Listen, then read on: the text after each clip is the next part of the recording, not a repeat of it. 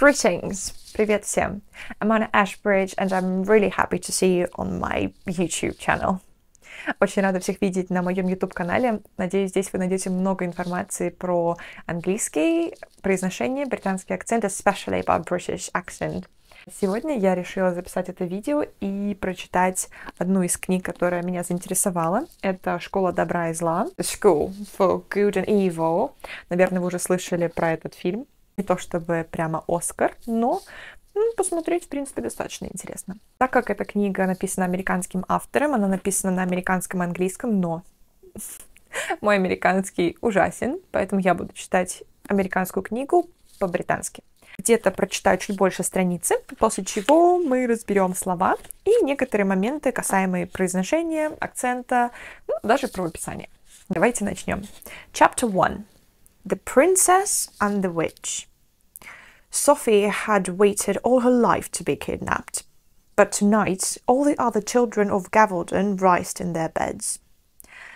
If the schoolmaster took them, they'd never return, never lead a full life, never see their family again.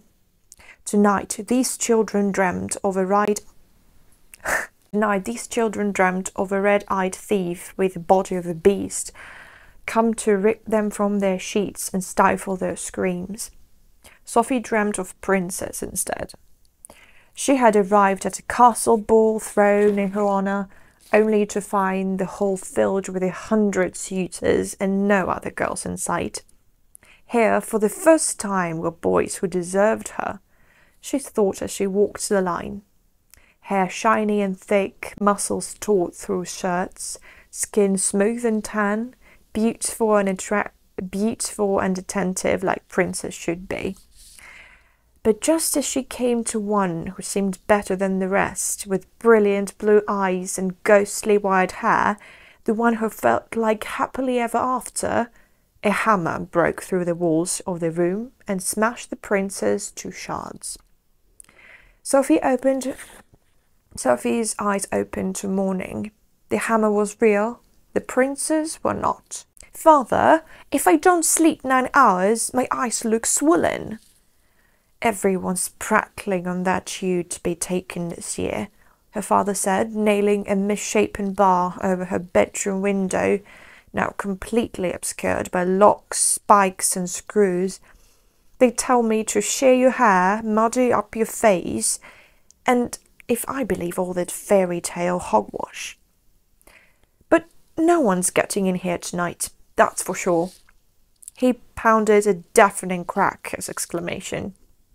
Sophie rubbed her ears and frowned at her once lovely window, now something you'd see in a witch's den. Locks. Why didn't anyone think of that before? I don't know why they all think it's you, he said, silver hair slicked with sweat. If it's goodness that schoolmaster fellow wants, he'll take Gunilda's daughter. Sophie tense. Belle? Perfect child that one is, he said. Brings her father home-cooked lunches at the mill. Gives leftovers to the poor hag in the square. That's it for now. Ну что ж, посмотрим, что здесь есть.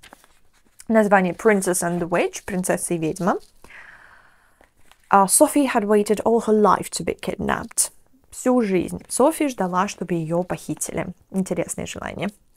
But tonight all the other children of Gavaldon writhed in their beds. Но сегодня все дети Гавалдона, они корчились в кроватях. Почему? If the schoolmaster took them, they'd never return. Если вот этот вот школьный директор их заберет, они никогда не вернутся. Conditional. Второй. Если он бы их забрал, они бы никогда не вернулись. Never lead a full life. Никогда бы не прожили полную жизнь. Never see their family again. Никогда бы не увидели свою семью снова. Tonight these children dreamt of a red-eyed thief with the body of a beast. То есть сегодня им снился вот этот вот красноглазый, вот этот похититель с телом зверя. Come to rip them from their sheets. Который пришел и вырвал их буквально из их простыней. And stifle their screams. Stifle. То есть заглушить их крики. что в слове stifle особенного у нас сочетание с т, из-за этого т потеряет аспирацию. Мы не будем говорить stifle, будет stifle, stifle. Примерно то же самое в слове screams. Не будет screams, будет screams, screams. And Sophie dreamt of princess instead. Ну и Софи, конечно же, ей снились принцы. She had arrived at a castle ball thrown in her honor. То есть она прибыла на бал, который thrown, типа был брошен в ее честь. И да, we can throw a party, throw a ball, да, можем бросить, закатить вечеринку, закатить какой-то бал. И слово honor написано чисто по-американски, то есть honor. По-британски написали его honor. Only to find the hall filled with 100 suitors and no other girls in sight. То есть она прибыла на этот бал, который был заброшен, значит, в ее честь, и увидеть, что вот этот вот холл, то есть бальный зал, наполнен просто сотнями suitors, кавалеров, сотней кавалеров, и никаких других девушек in sight, вот на глаза ей не попадалось. В поле зрения не было других девушек, только suitors. Here, for the first time, were boys who deserved her. Здесь впервые за всю ее жизнь были мальчики, которые были ее достойны. She thought as she walked the line. Она об этом думала, то, что сейчас все собрались только достойные женихи, пока шла мимо них. Hair shiny and thick. Сияющие волосы и thick, такие, то есть не реденькие волосы, а thick, то есть плотные, много такие, пышные волосы. Muscles taut through shirts. Muscles taut — это тугие мышцы, их было видно сквозь рубашки. Our skin smooth and tan. Гладкая и загорелая кожа. Beautiful and attentive, like princess should be. Красивые. Здесь красивое слово beautiful использовано для мужчин, о чем нам в школе говорят, так делать нельзя, мы должны говорить handsome. Но здесь beautiful используется в качестве, что они настолько были красивые, то есть 100%, на 100% они были прекрасны, и поэтому здесь слово beautiful вполне уместно. Да, то есть красивые и внимательные, как принцы и должны быть. But just as she came to one who seemed better than the rest, но только вот она подошла к одному, который казался лучше остальных, better than the rest, with brilliant blue eyes and ghostly white hair, с невероятно яркими голубыми глазами и ghostly white, то есть настолько белыми, как призрак, волосами, the one who felt like happily ever after, единственный, смотря на которого чувствовалось вот это вот «жили долго и счастливо», a hammer broke through the walls of the room. Молоток, звук, вот этот вот шум, стук молотка пробил вот эти вот стены комнаты, разрушил стены комнаты, and smashed the princess to shards. И разбил этих принцев на куски. Sophie's eyes opened to morning. То есть глаза Софии открылись, встречая утро. The hammer was real. Да, вот этот вот молоток был на самом деле, был реален. Princes were not. А вот принцы нет. Father, if I don't sleep 9 hours, my eyes look swollen. Отец, если я не сплю, если не буду спать 9 часов, то мои глаза опухнут. А вот здесь слово hours, да, мы говорим hours, но британцы в слитной речи будут опускать вот это вот hour, и они его ведут в долгий звук а. То есть она скажет не if I don't sleep 9 hours, она скорее скажет if I don't sleep 9 hours. То есть мы вот это hour будем заменять на долгий а. То же самое слово flower, то есть будет flower, и в слове hour. То есть не our school, а our school. Что, в принципе, помогает сделать речь быстрее. Everyone's prattling on that you're to be taken this year. То есть все болтают о том, что тебя должны забрать в этом году. Her father said, nailing a misshapen bar over her bedroom window. Сказал ее отец. Nailing. Вообще nail это у нас ногти, но также nail это у нас, как он? Гвоздь. Вот, то есть nailing a misshapen bar значит, что он приколачивал какую-то вот эту вот bar, вот эту доска, бревно, какое-то misshapen, какое-то вот оно неправильной формы, over her bedroom window, то есть он заколачивал ей вот это вот окно, чтобы, видимо, вот этот вот Steve, вот этот двор не пролез туда. И вот это window now completely obscured by locks, spikes and screws. То есть сейчас вот это окно было абсолютно закрыто все этими замками, какими-то шипами и всякими другими прибамбасами.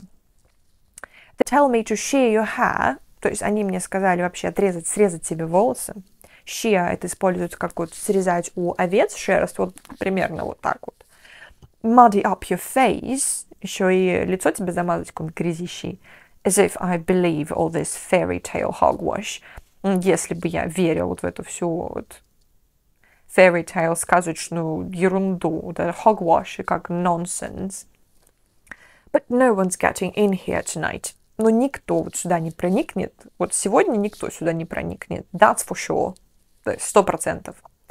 И вот это sure, это чисто RP, чисто британский вот этот высокий акцент. Не sure, а sure. Так что если хотите звучать высокопарно, можете использовать слово sure именно в таком прочтении.